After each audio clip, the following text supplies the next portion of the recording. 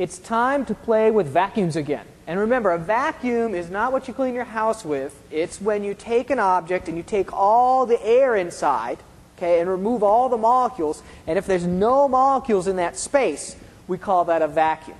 All right, so I have two metal discs. And if I connect a special vacuum pump, in other words, it specializes in taking the air out of things, to these two metal discs, all right, I'll place them together.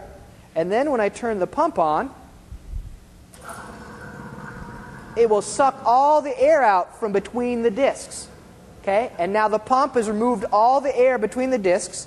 I can turn this little valve here, all right, and now it's sealed shut. So this is sealed shut. I can take this off, and there is no way I can pull these two things apart. There's absolutely no way. I could hang from this. The great experiment they did back a couple centuries ago is they put a team of, I think it was 16 horses. 8 horses pulled on this side and 8 horses pulled on this side, and they tried to pull apart two hemispheres, all right, that had the vacuum, had all the air removed on it. And what it shows you, the reason that I can't pull it apart is because air pressure is pushing down on it. And so all I have to do is let the air back in, all right, that simple little thing, and they come right apart. So I've put some balloons in a bell jar, okay, and so remember bell jars, right? We're going to hook the vacuum pump up to this jar, and so it'll take all the air out of the jar, and we'll just have the air in the balloons left because the air can't get out of the balloons. And what happens when we turn the vacuum on? Well, if you remember the air pressure talk we had, the air inside the balloons keep pushing out on the balloons, but there's nothing to push back when we get in the balloon. And I'll get a little bit away here. You can see the balloons get bigger and bigger as the pressure outside the balloons drops.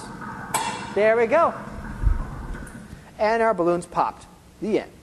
Okay, so now we're going to take a vacuum and we're going to make it move water around for us. So we have some green colored water on the left, all right, and just above it in the container is a little pocket of air, and that's a sealed container.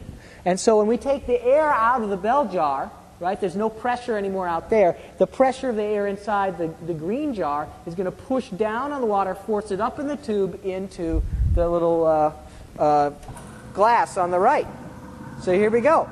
It pushes it down over into the other glass. And we got all the water moved across. And we can move it back simply by adding air back into the chamber, which will push back down on the right jar and put all the liquid back into the left again. Some television shows have their stunt doubles. We've got Johnny the Marshmallow Man. And he is going to try and survive in a vacuum. So we're going to put him in. Oh no, don't put me in there. All right, it's all right. He's all right. He's been specially trained to go in there. And what do you think is going to happen when we turn on the vacuum? Well, there's air trapped in the marshmallows. Okay, and there's not going to be any air pressure pushing back in, so what do you think is going to happen to the marshmallows? I think they're going to get bigger. Johnny is going to get very buff. Look at how buff Johnny gets. Oh, look, there he is.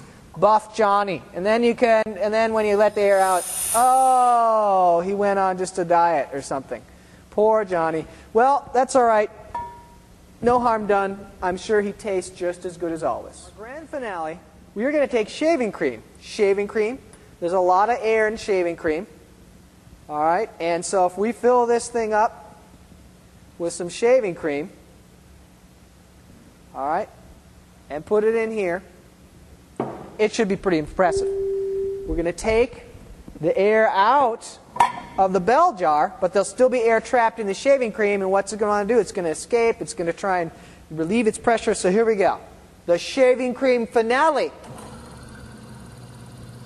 with the valve closed. There it goes. Look at the shaving cream go. There it goes. The shaving cream snake. It just keeps growing. It's going to take over the United States. Oh, yeah. This is the kind of demo you can't get on normal podcasts. You can't even see me anymore. This is awesome.